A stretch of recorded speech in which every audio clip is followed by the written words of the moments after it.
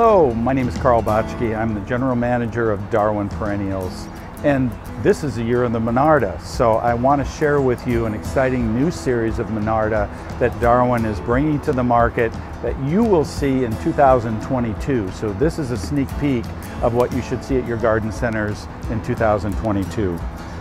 What about Monarda makes it an amazing plant in the garden? Well, the common name for Monarda is Bee Balm, but actually these are great pollinator attractors of bees, and I think that's probably why it got that common name.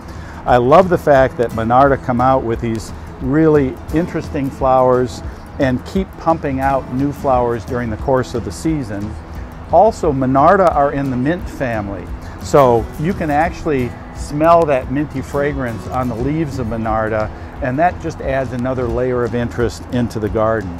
So this series happens to be called Bee Mine, kind of playing on that Bee Balm name, and it's a medium height series. So typically in the garden, it's going to range about in an 18 to 20 inch height. Monarda is a sun-loving plant, so please plant it in full sun. You're going to want to make sure it's watered well, at least on a once-a-week basis while it's getting established.